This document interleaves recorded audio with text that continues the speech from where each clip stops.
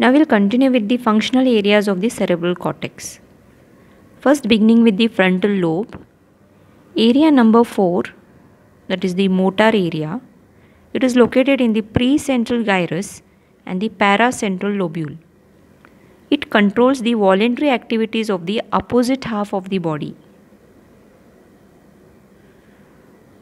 Area number 6, that is the premotor area. It is located in the posterior parts of the superior, middle and the inferior frontal gyri. It controls the extrapyramidal system. Area number 6 and 8, that is the frontal eye field. It is located in the posterior part of the middle frontal gyrus. It controls the horizontal conjugate movements of the eyes. Area number 44 and 45, that is the motor speech area, also called as the Broca's area. It is located in pars triangularis and pars opercularis. It controls the spoken speech. Prefrontal area, that is, it is located in the remaining large anterior part of the frontal lobe. It controls the emotion, concentration, attention and judgment. Now going to the parietal lobe. Area number 3, 1 and 2, that is the sensory area, somesthetic area. It is located in the postcentral gyrus and the paracentral lobule. Its function is, it helps in the perception of exteroceptive and proprioceptive impulses, that is the touch, pain and temperature. Area number 39, that is the parietal area. It is located in the supramarginal and angular gyri. It helps in stereognosis and sensory speech. Now the occipital lobe, that is the area number 17. It is the visual sensory area or the striate area. It is located in and around the postcalcarine sulcus. It helps in vision. Area number 18 and 19, that is the visuopsychic area, that is the parastriate and the peristriate areas. It surrounds the striate area. It helps in correlation of visual impulses with the past memory and recognition of objects seen, and also helps to see the depth. Now the temporal lobe, area number 41 and 42, that is the auditory area. It is located in the middle of the superior surface of the superior temporal gyrus, extending as to its lateral surface. Helps in hearing.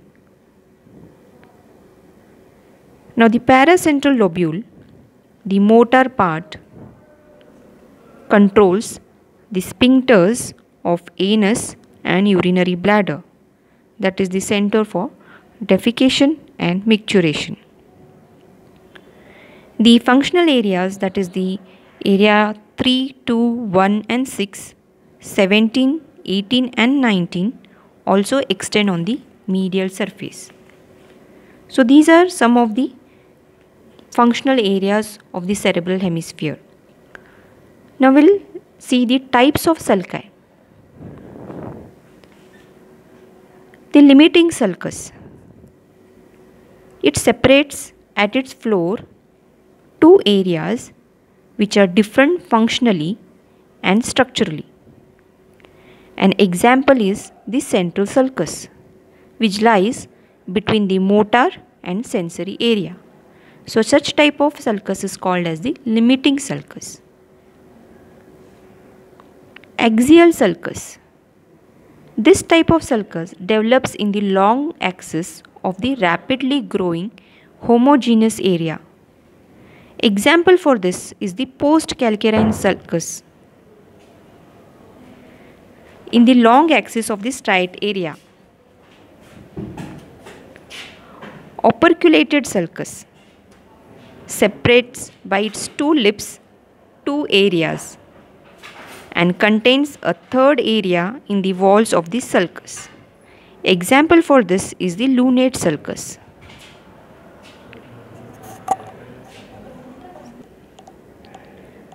Secondary sulcus is produced by factors other than the exuberant growth in the adjoining areas of the cortex.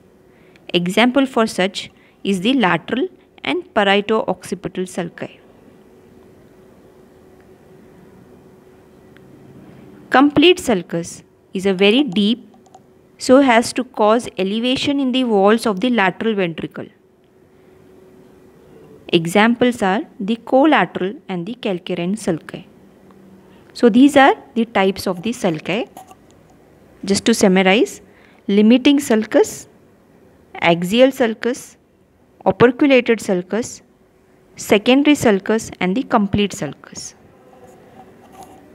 Now in brief, we will still discuss the blood supply of the cerebral hemisphere.